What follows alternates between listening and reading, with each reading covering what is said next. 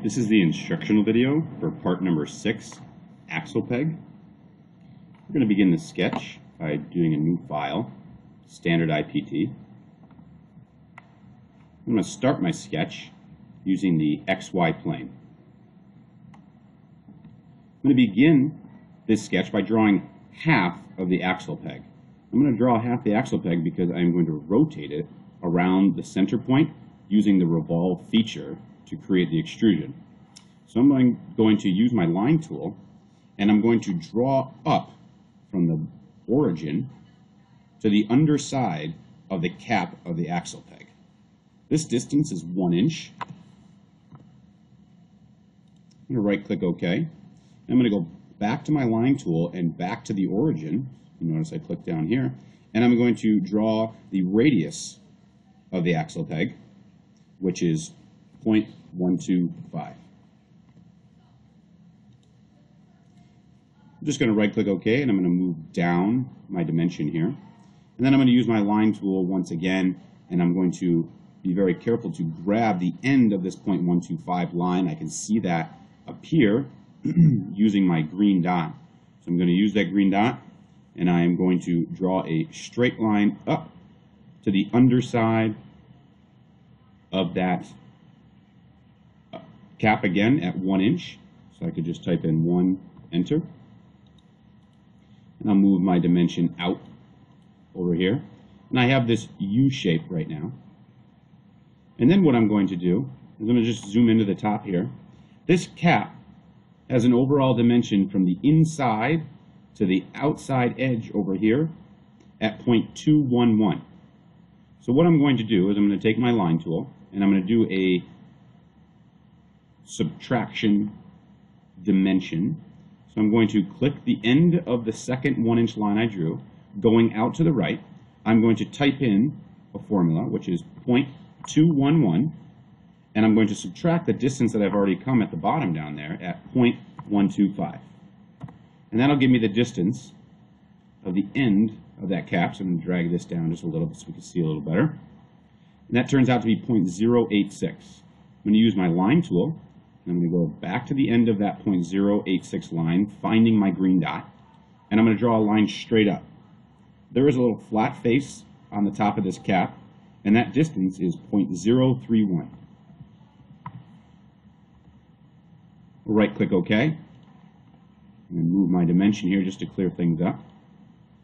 I now need to do the rest of the distance of the top of this cap.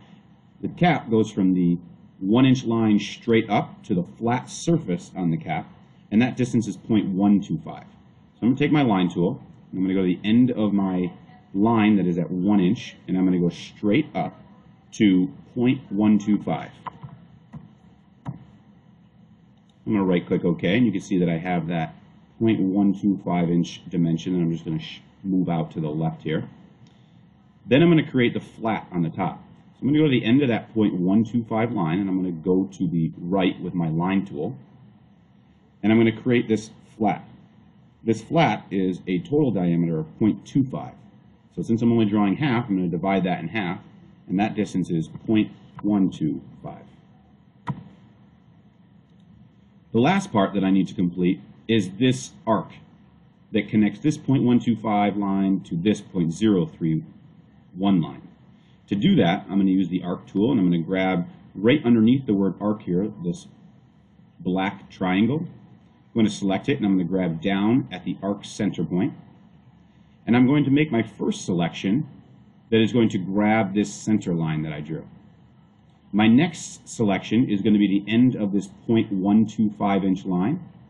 And then I'm simply just going to draw just a little bit of an arc because it's not going to connect directly to the end of that 0.031 line unless I put a dimension. I'm going to right click OK, and then I'm going to zoom in.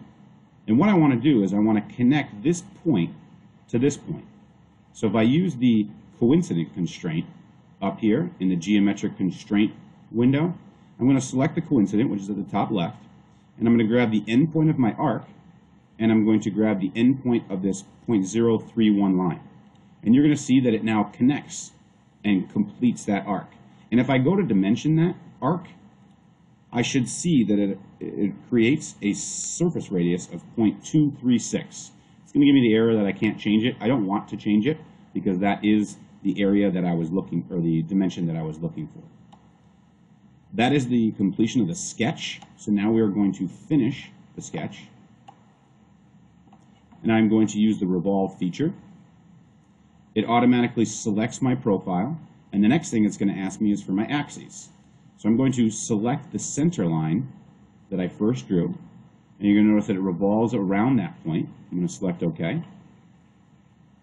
The next thing I'm going to do is create the threads that go on the bottom portion of the axle peg.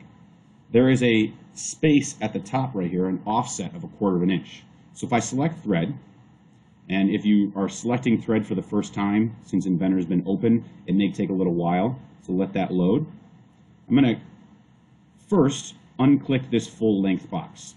And I want this offset to be 0.25. Now if I return over to my axle peg, I need to select the face that I would like to do. So I'm going to come up to my window, grab face, and you'll notice that if I select toward the top portion, I get the offset at the top, and if I drag my mouse to the bottom, I get the offset at the bottom.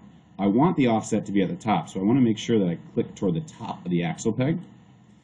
And then I'm going to go to specifications, and I'm going to make sure that this specification is at a size of 0.25 and has a designation of 1/4 20 UNC. I'm going to click OK, and it's going to create the threads on my axle peg. I'm going to create a eased edge on the bottom here, so I'm going to use the chamfer tool. I'm going to click chamfer, and what I'm going to do is I'm going to grab the distance first, and I'm going to change that distance to 0.03. It's a 45-degree chamfer, so it defaults, if you just use the distance here, it defaults to a 45-degree angle. So I'm going to grab the bottom of my axle peg, and select OK.